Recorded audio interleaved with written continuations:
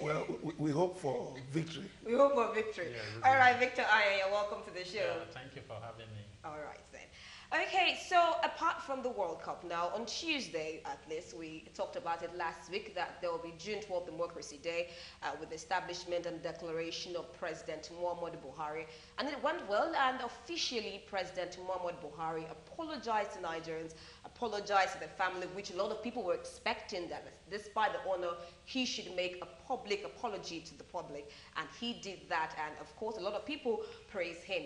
Now, on that same particular issue, now, on that same particular day, Professor Wole Soyinka, the Nobel laureate, now, made a statement, and he was more of the opinion that it was good to honor past leaders and people who have done well in the democracy, but it will also be bad to admire the people who have done wrong. In other words, there should be a hall of shame for bad, corrupt leaders.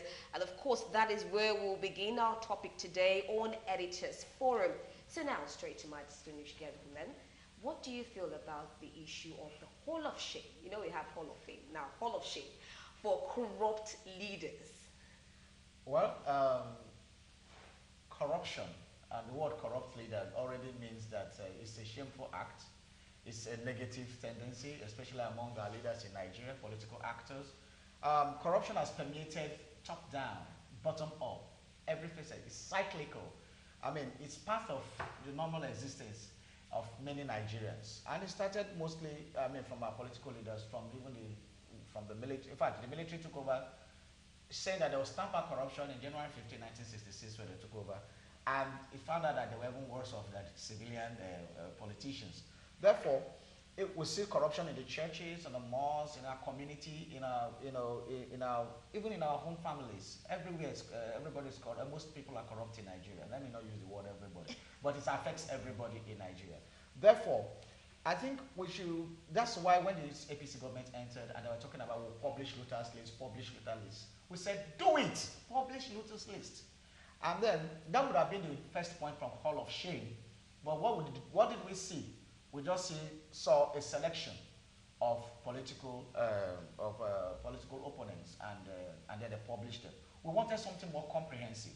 So if you are going to shame your opposition, also shame the people who are the ruling party, so that everybody can be put to shame. If you go to China, they prosecute a lot of their leaders who are actually the political leaders of the ruling class.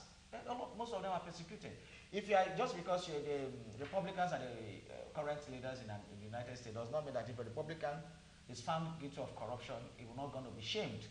But in Nigeria here, once you're an APC member, then when you're corrupt, you don't get that. So I believe that every year, every 31st December, let's have a list. Let's do a ceremony of a hall of shame for corrupt people, especially political people. And the government will not be the one to do that. So I'm glad it's coming from the Nobel laureate himself. He should start it off. He should bring a coalition of the CSOs, of civil society organizations, and we should book this and establish it and make it work. We can involve people like Transparency International, and we can involve other people to bring out a date and say a day for a hall of shame. They will induct new people every year, every 31st December. We do as assessment from 1st January to 31st December, and then we'll do a new induction for members of corrupt people, and then we'll have a hall of shame. That can kickstart this December 31st, 2018. Okay, now Ambrose is even giving us a date to kickstart the Hall of Shame. You know, when we're talking about this, I remember in school, then primary school, where you have awards for if you've done well, they give the list of people that have done well, and if you've done bad, you just see your name. When there's a score sheet there, you're like, oh my goodness, my name is there and I've not done so well. But if you look at this Hall of Shame now, Emeka, do you actually feel that this would deter corrupt leaders from actually being corrupt, or it's just going to be a statement? Well, I don't think a Hall of Shame will do anything. We have seen cases over how many decades, where names were published, people's properties were seized. And what happened at the end of the day? These same people came back to even occupy higher offices. So who cares? The issue is this. The country needs to be much better. Nigerians need to feel a better sense of belonging in their own nation. They should first of all be treated as citizens. Then, when you make opportunities available to the average Nigerian, you will greatly diminish corruption. Let me tell you why it appears as if corruption is so pervasive is because a few have access to the bountiful resources of this country. And why? Because they have access to political power. And so they can do what they like. They feel that the treasury is theirs. And then I always make this argument, when you talk about corruption, is it just about stealing money, or the entire gamut of actions that are prejudicial to the national interest? Talk about nepotism, talk about favoritism, talk about so many other things around corruption. So what I believe is this. If you go to the website of the US Department of Justice, I've said it before, you'll see cases they are prosecuting. Different kinds of cases across different sectors. You don't hear Donald Trump, the president, singing about it because it is a routine job that we must keep the system clean. You go to the UK, you have the Serious Crimes Office. You have other agencies at different levels fighting graft, fighting serious crimes, fighting fraud all over the world. The duty of government in the Constitution is to make the country livable for the citizens. But when a government goes all over the place telling us it's fighting corruption, and then comes out clearly, the vice president, the minister of information came out clearly to say that there are no corrupt people in APC, you know that first of all, that corruption war is defeated, is dead on arrival. It's as clear as that. Because why? You cannot make a distinction. He who comes to equity must come with clean hands. But when you come to equity with hands that are skewed, that are set in a way to deliberately favor some people and then criminalize other people, who do you want to believe in your anti-corruption war? Nobody's going to believe in it. So what I believe is that EFCC, ICPC, Special Fraud Unit should be empowered. In fact, they should be made independent of the president, independent of the National Assembly. They should be given independent boards. They should be given more powers to deal with corruption without looking at whether it's APC or PDP or whatever coloration. Then, the civil society organizations should play their role. You have Global Witness. That is a group that plays a major role in fighting corruption globally. You have Transparency International. But is it a government that is fighting Transparency International? Every report that Transparency International brings out, you try to dismiss it, that it doesn't matter. So if you publish a Hall of Shame, like Alhaji Lai Mohammed, has published a so-called looters list, who is going to believe in it? Who? A looters list made up of people facing trial. You cannot jump the gun. If the courts have not pronounced that X, Y, Z are guilty of so and so, you cannot arrogate to yourself the powers of the courts to convict people who are still standing trial. That in itself is criminal. You have to allow the justice system to run its course to the end. So what am I talking about? Take away politics from the anti-graft fight. It doesn't matter whatever you call it, Hall of Shame, Luther, this, whatever. Let the courts pronounce. Nigerians are not stupid. Nigerians are not daft. Nigerians are sufficiently educated to know that, yes, these are the people who are the enemies of the nation. And so we must avoid them. If ever they find their way into the political space, we should not vote for them. Let me quickly add, remember in 1999, there was a case of the case of the Speaker of the House of Representatives, Salisu Buhari, certificate forgery. But what happened after all said and done? President Obasanjo then still gave me, say pardon him. So I gave him an appointment. I gave him an appointment. So what are we talking about? So if you put that man in the Hall of Shame, and next he's pardoned. When he's pardoned, you know the legal implication. You can't call him by that name anymore. One. Two, he has got an appointment. So we will just keep dancing left and right and not getting anywhere. Okay, let's hear from Victor Ayo. Yes, the first question we should answer ourselves is that who are the people who will determine those people that are going to be pronounced as corrupt people? Because you cannot just sit in the comfort of your home and say that certain people are corrupt. It is only the court that has the power. Even the president, the first citizen of the country, does not have the power to pronounce any person as a corrupt person. It is only the court that has that jurisdiction, that has that power. So who is going to play that role now to say this person is corrupt or this person is not corrupt? And again, if you say you want to follow the court, the judicial system, I don't blame the judges and the lawyer that constitute the judiciary, because most cases people just blame them that they are the cause of the delay in dispensing justice. It is not so, because how many courts do we have? In a country of 180 million people, we have only one Supreme Court, and that Supreme Court has only 3 chambers. It's only 3 judges that sat to adjudicate cases that will come to that Supreme Court of a country that has 180 million people. Then when you look at other courts, how many do we have that are taking cases, that are adjudicating the cases, that come up from a population of 180 million people? So it is going to be very difficult for you to even decide who is corrupt or not. And again, if you are able to decide, if the court is able to determine those who are corrupt or not, how is that one going to serve as a deterrent? It's not going to serve anything. And that is why I've always advocated prevention. All over the world, even in China, where they execute people for corrupt cases, they are beginning to redefine their structure. What they do now is to prevent, because you don't allow people to steal. After stealing so much, you use so much money to pursue the cases in order to convict people. I can tell you authoritatively here that we are losing this corruption war. Why do I say so? EFCC workers are smiling to the banks.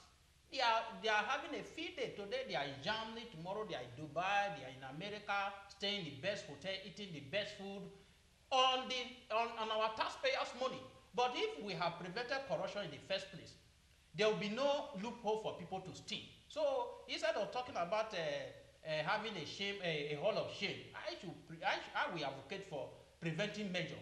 Even though people don't want to hear about PDP fought a better corruption war. Why? Because he prosecuted his own members.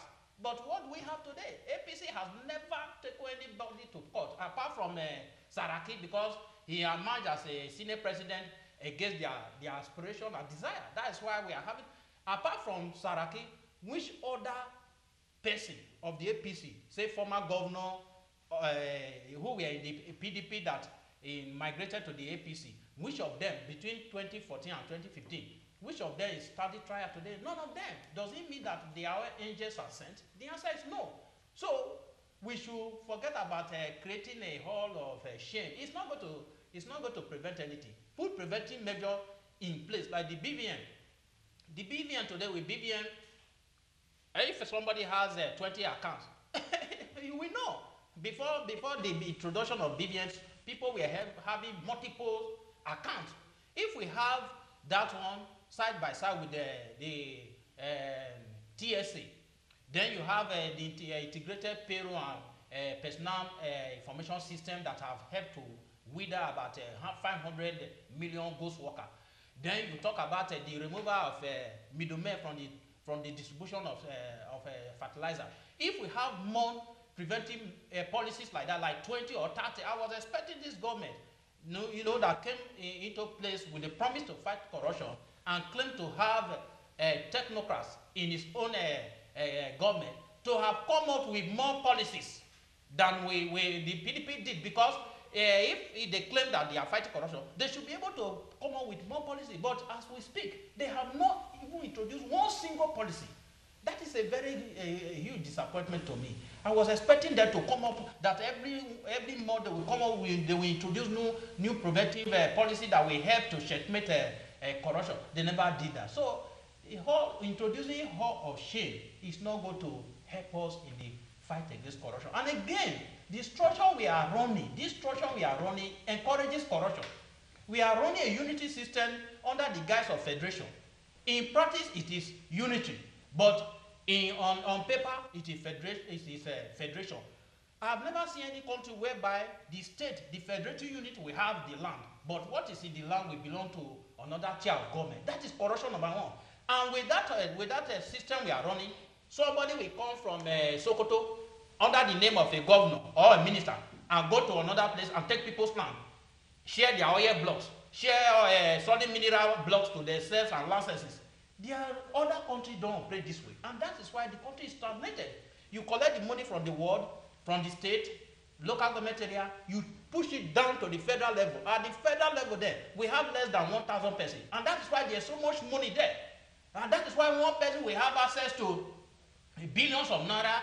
That is why we are seeing permanent secretary having 45 cars, 50 houses, and so on and so forth. So if we don't restructure the system whereby the state will take absolute control of what they have and pay a minute part of what they have generated to the federal level, the corruption will continue to persist. Because if you have so much money under the control of one man, what happens? The children of the rich, they waste food. Why? Because it is surplus. But when you go to the homes of the poor, they struggle for food. And that is what is happening. There's so much money at the federal level. The corruption at the federal level outweighs that of the state. If you look at it critically, it is only the governor that have access to the few money that comes to the state. But at the federal level, once you are a permanent secretary, you have access to huge money. You are head of a service. You are a minister. Today, people are blaming the senators. But the executive arm of government is the worst because they control the wealth. They are the ones that assign money to the other arms of government, the judiciary and the legislation. So we have to restructure Nigeria for us to be able to overcome corruption. If not, if we continue with this system, we are deceiving ourselves. All right, while we're also hinging on the Hall of Shame establishment for looters, now on Tuesday, the former Plateau State Governor, and that is Joshua Daria, and of course, and Johnny Yami, they were convicted to 14 years imprisonment for diverting public funds to the tune of 1.126 billion naira. And a lot of people have lauded this development right now. But Ambrose, what do you feel about it? Do you feel it was too late, the court took too much time, or you feel that this development is actually a good one in the fight against corruption? Well, before I delve into that, let me just make a quick comment about the Hall of Shame. We still, because we have lost the sense of shame. And so when we say Hall of Shame, it's a metaphoric statement saying that there should be a point to condemn it. We should not stop. We should keep condemning it. Because that is why there's corruption. Even if you do all the prevention, if somebody does not see shame in stealing, then the person will look for any alternative to steal. So that our values, our culture as a people, that when there's shame in the wrong thing should come back. That's what we mean by metaphorical Hall of Shame. They're going to Dariye's case. This case was instituted by the PDP. And against their own person. Remember, Daria was a Plateau State governor, and he was a PDP chieftain. Yeah, and the PDP instituted that corruption case against. That is the difference between this propaganda APC and the PDP. PDP we know is corrupt. APC is corrupt, but the problem I have with APC is that they're painting themselves as saints. We are not part of that. We are not part of that canonization process. Therefore, we are denying it. So we are not. We've gone on with this propaganda thing and say you are saint. Now, it's a case that started 14, that means 2004. Yeah.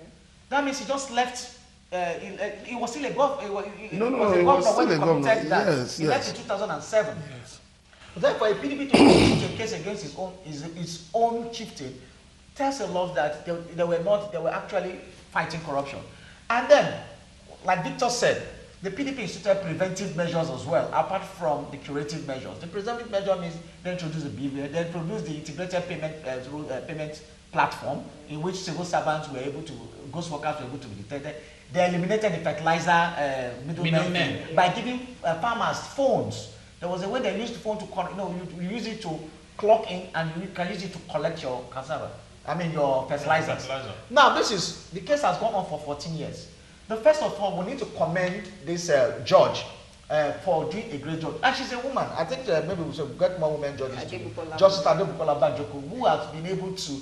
I heard that she was the same person that also sentenced Iglari. I feel proud of the woman. So I'm telling you. So maybe the men are not doing something right. And so the women should take up the mantle and start fighting it. But again, this is a clear decree. But again, the APC should wake up. Because in the last, the Taraba man, the Johnny Yame, the Iglari man, and then this Daria case, have all been PDP cases that came over the years. Now, what has the APC done? Nothing. Rather, the APC is busy fighting the people who are independent. If you say Transparency International give something about your corruption index, and you start fighting them, that they are trying to bring the government down, what do they start to gain? The statistics are there, you have not denied it. A lot of things are happening under your nose, you have not denied it. The $25 billion on the NNPC, nobody's talking about it. A lot of sleaze is going on under the government, nobody's saying anything. The money discovered by the SSS, about the NIA former DG, where is the whole money now? The whole thing is just, the more you look, the less you see. So I believe that this is a good one. It's a third conviction in the space of 1 month, and it's good for the country. And we hope that other convictions will take place so that Nigeria can have a journey so far. And therefore, we call on civil societies once more to stand up, to go in conjunction with Transparency International and other Global Watch and other groups in the economic space, to make sure that they put the government on their toes. I think the civil societies have gone to sleep. That's the problem. The NGOs, they are nowhere to be found. Have they been compromised? I think we should have that question here. Have they been compromised? Because before, they have those statistics, and then they go before the government will even come out to send it, they're already there. So we should help the government. If the government is cold, we should spit fire into it by the HCSOs, civil society organizations, coming together and making sure they track the indices, track the money. The Panama paper leaks, where are they? That said a lot of people were corrupt, and they brought out their bank accounts to say they should work with WikiLeaks. They should work with other bodies that look at corruption index and try to bring them out. They are there for us to see. And then when the civil society have really prosecuted that war, they will have their own list. People will believe lists from the civil society. They will not believe a list from the government. Therefore, by the time we start having that and start telling this man, you stole so amount, this is how much you stole, this is where it is domiciled, in an account in so place, and they will publish those things every December 31st. And then there will be advice there. Don't vote for this person. Even if the government make attempt to pardon such fellows, we Nigerians are now empowered with information. And we can protest in the street and say, you cannot do this. And it's because we allow our political leaders to get away with it. We are so docile. And that's why they can pardon a former criminal convicted by the court because he's chieftain. Somebody's 48 houses were returned to him because he crossed over from PDP to APC.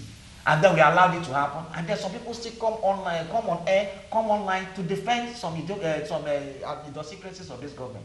So from now on, we should be able to actually bring the CSO together, work with them. If you have whistleblowing to do, the whistleblowing is dead now.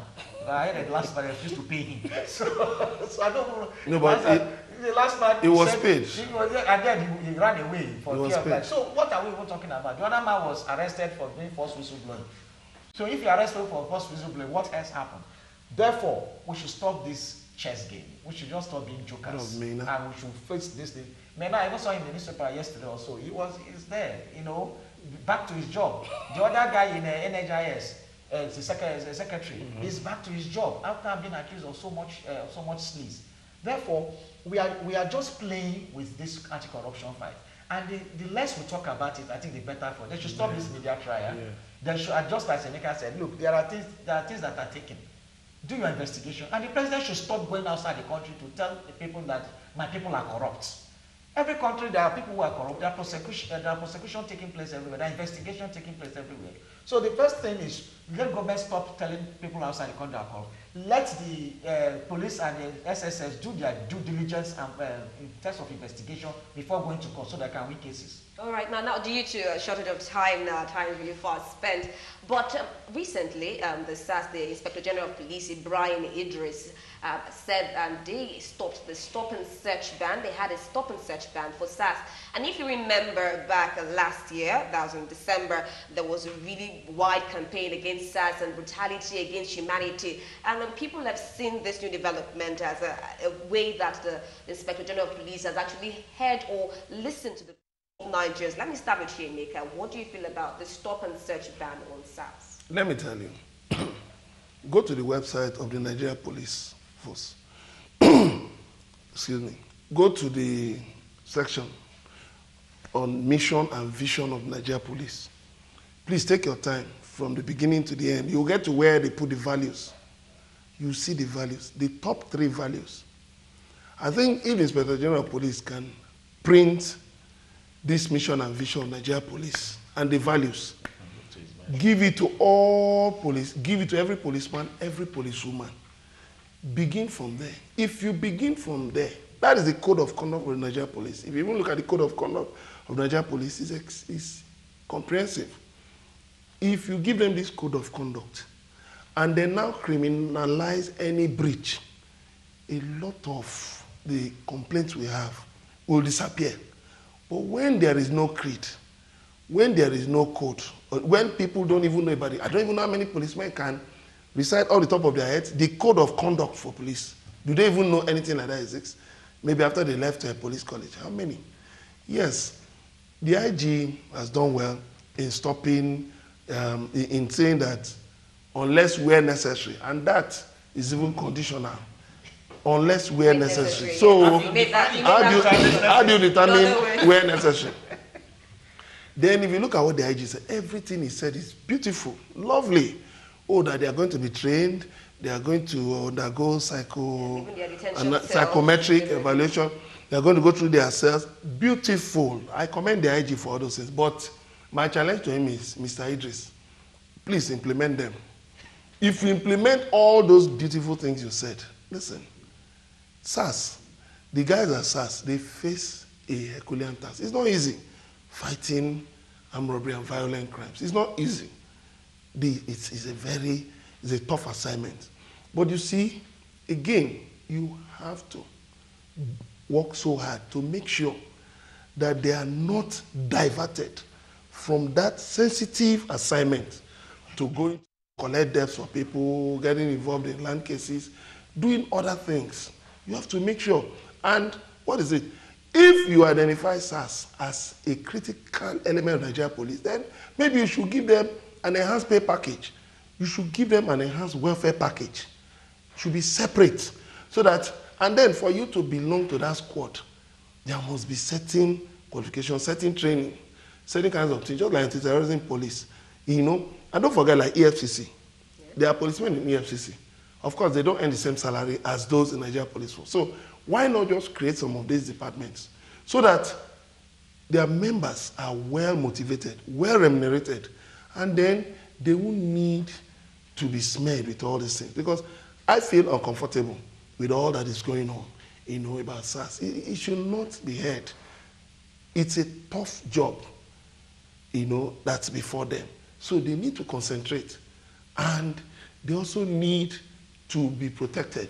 Because you see, let me tell you, if so much emphasis is placed on the misconduct and all of that, it tends to also demoralize, it tends to demoralize them, weaken them, and don't forget, the criminals are not resting. They'll be happy. But those who are saying scrap SARS, they have their good points, very good points. But what do? We look at this side, we look at this side, and try to marry the two. What we want, ultimately, is a better society. All right, that Victor Ayanda, I used to call him the people's man. Now, what do you have to say to this? The issue of SARS is troublesome because the creation of SARS and giving a caveat that they should search people when necessary, that is the problem with our system. You create a system, you have said that they should not be searching people, then you now put another caveat there that they should search. So they will hold on to that aspect because that is what we give them the money.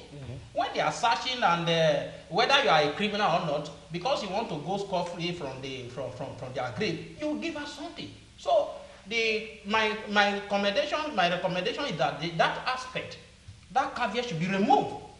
Let them not search anybody. Because the world has gone beyond just stop and search. That is not the way to fight crime.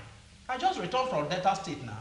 We said that internal security belongs to the police. But virtually all our roads have been taken over by the army. A whole express, they share it, they put drums and fill the drums with sand. And they will stay by one side of the road. Have they become police? These are the things that are dictating our minds. Where they are needed, they are not there. They are terrorizing innocent people who are traveling on the road.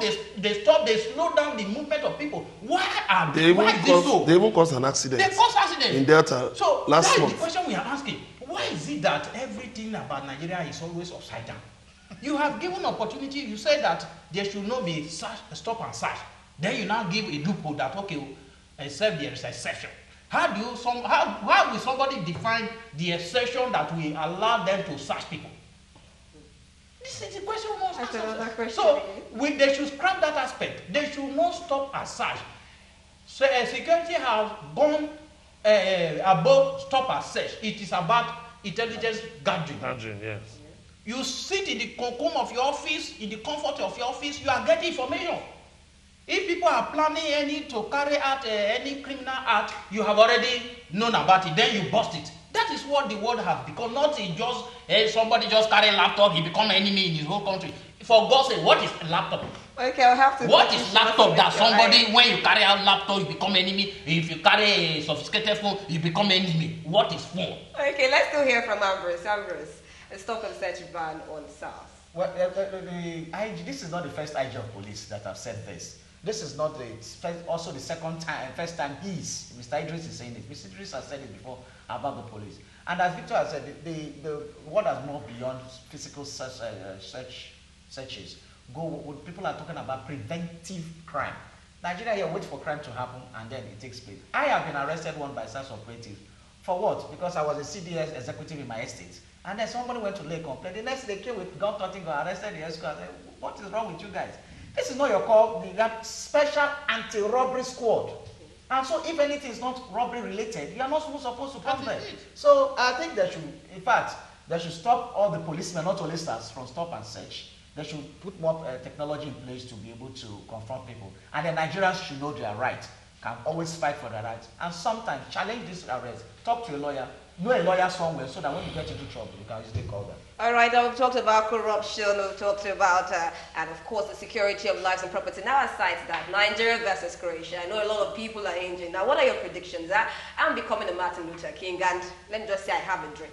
But let me hear from you. What are your predictions for Nigeria? Well, I don't normally predict figures. All I know that Nigeria will win. Nigeria will win. Yes. Okay, now still considering, most people are saying that most of the African countries, they failed, the Morocco and Egypt, they've all lost the matches. Emeka, let's still hear from you. What do you feel? Well, I wish the Eagles all the best. I know we have reason to be optimistic about what to expect from them, but I would like to encourage the Eagles, fly, go for it, win. Because try to score early so that you can keep your morale up. All right, now, well, I have a dream that Nigeria will win. And that's how we call it a wrap on today's edition of Editors Forum. Thank you very much, Ambrose Ibuike, for being a part of the program. Thank you very much for inviting me. Emeka Madinago, thank you for coming. Thank you, viewers. Thank you very much. And Victor Aya, Yeah, thank you. I'm sure you also wish that Nigeria will win. Did they prepare? Okay, Victor Aya. They prepared. No, they prepared. They prepared. I saw videos of them. They prepared. How many months? They prepared. We are sorry. 2 months. It's still For preparation. a tournament of 4 years. Be patriotic. Be I don't patriotic. deceive myself. No, be patriotic. I don't want to be patriotic. All right, so do have I'm a a lovely realist. day. Do have a very beautiful day. Till next time, do join us same time, same edition for Editors Forum. I am Rita Omodia. God bless Nigeria. Being objective and impartial is our priority as we bring you the latest news on the front burner, and then we get you to talk about it too. Please join us as top editors analyze stories that made headlines during the week. Every Saturday between 1 to 2 p.m. on Editors Forum on Galaxy Television. Do join us then.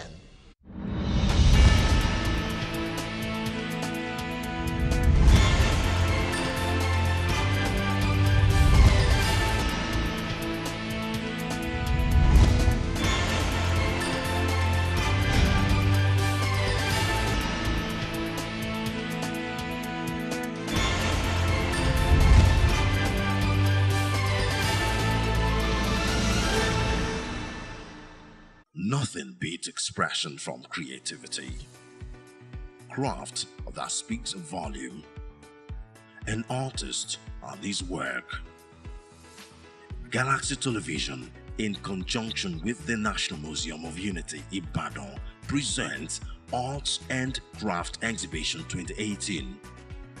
If you're mastering any form of art like drawing, paintings, ceramics, photography, textiles, sculptures, jewelry, and lots more from Lagos, Akure, Ibadan, and other parts of Nigeria and beyond. Register now by sending your profile with an attachment of soft copies of your work to email gtvartandcraft@gmail.com. Art connoisseurs, lovers, and collectors are also invited. Registration 5,000 naira per participant. For more information, call 0701 564 3793 between 9 a.m. and 5 p.m. Arts and Craft Exhibition. Register to be a part.